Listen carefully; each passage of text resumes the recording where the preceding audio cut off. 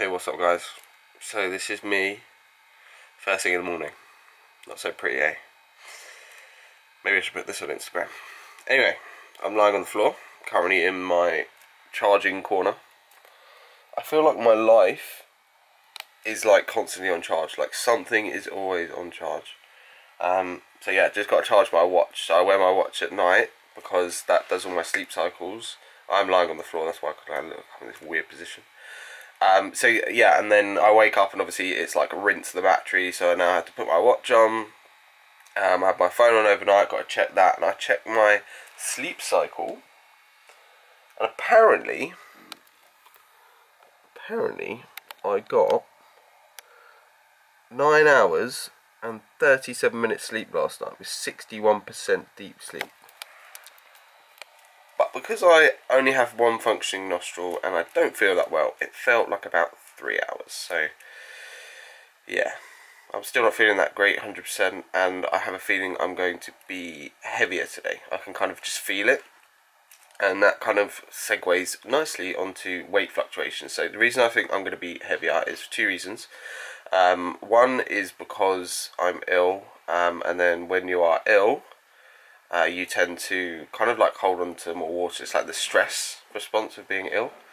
And then number two is that I'm really sore because I've trained 3 days on the bounce, deadlift twice in 2 days in a row.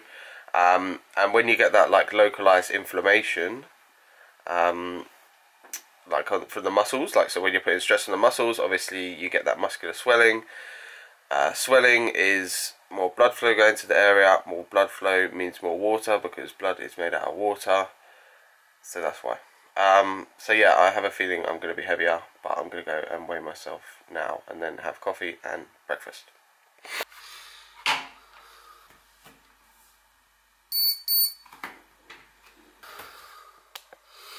I'm too good at this. Let's sort this barnet out.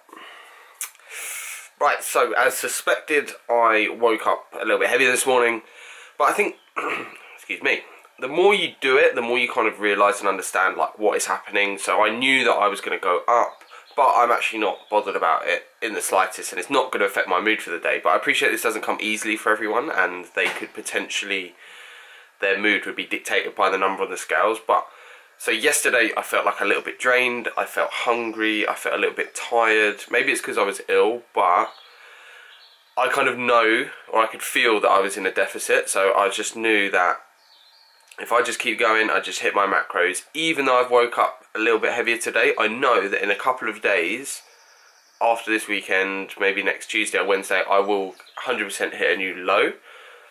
Purely because I've done this through experience, but also because I know that I'm just hitting my numbers every day and I'm not allowing the scale to dictate how I'm feeling. But now it is time for breakfast. It is almost 10 o'clock. I'm going to have some pancakes with bacon and some fake maple syrup. And yeah. Excited she is. And we're probably going to eat it outside because it is another lovely day today. I think it's like 21 degrees today. Gonna do that. Probably do a little bit of video editing.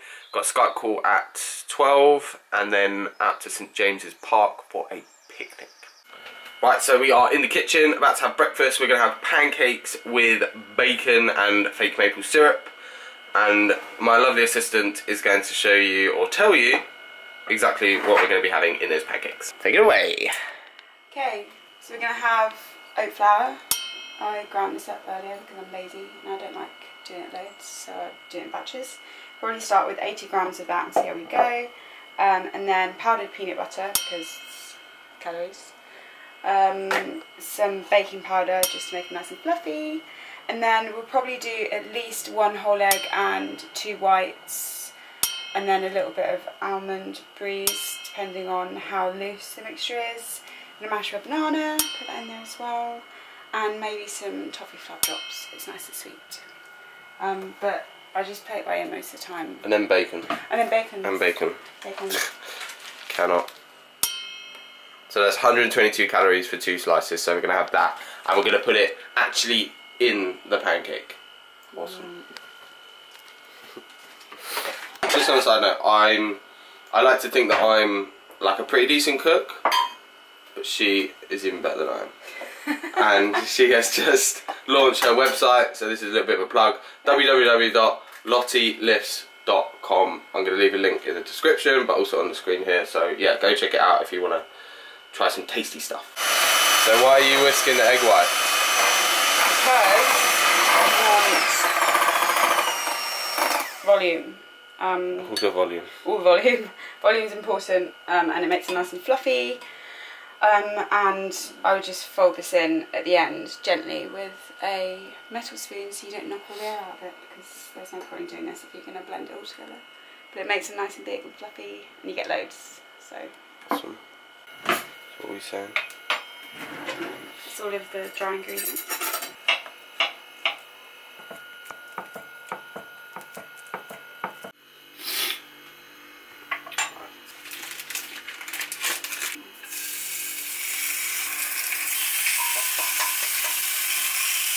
This is what I meant by folding the egg whites in, so don't knock the air out of them, but that volume, that's what you want. With one-handed flipping.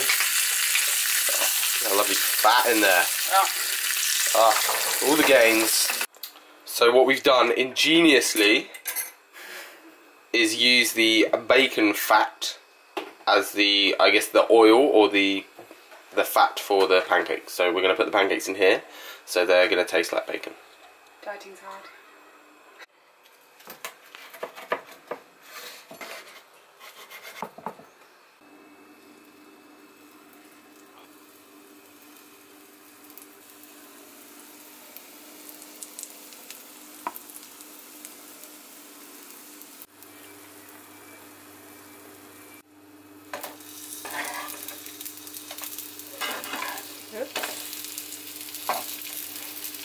Nailed it. See, look how thick they are.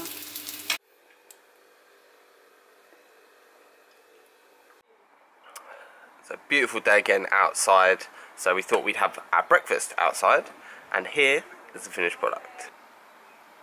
What a beautiful day to be alive. You know when you start taking selfies, you're like... Oh, that's definitely a big sign.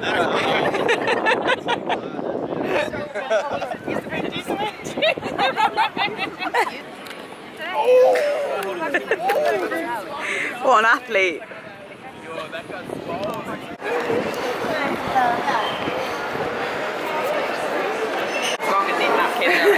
Go everywhere. So it is 9:50 in the evening now.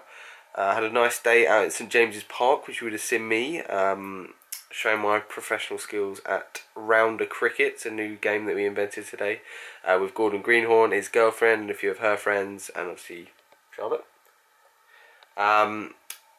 Then we had a few like kind of nibbles and stuff there, and then we went to Nando's where I had the chicken burger and corn on the cob. Tried to keep it low calorie.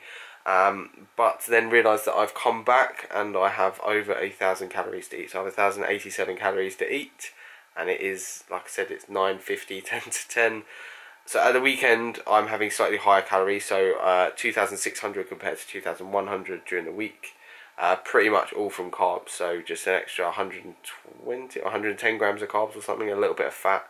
And that is purely for the fact that I said to Alex, I was like, look, I'll do this study, I'll do this experiment, but I need to make sure that it fits around my lifestyle, which usually means eating a little bit more at the weekend when I'm spending more time with Charlotte. So it's kind of backfired a little bit on the first day of my high calorie day, but I'm going to get it in. Fortunately, we got a load of nibbles and stuff, so we got some like Snacker Jacks and some Fiber One bars and stuff, and a load of fruit and that. So nothing that's going to be too heavy on the stomach.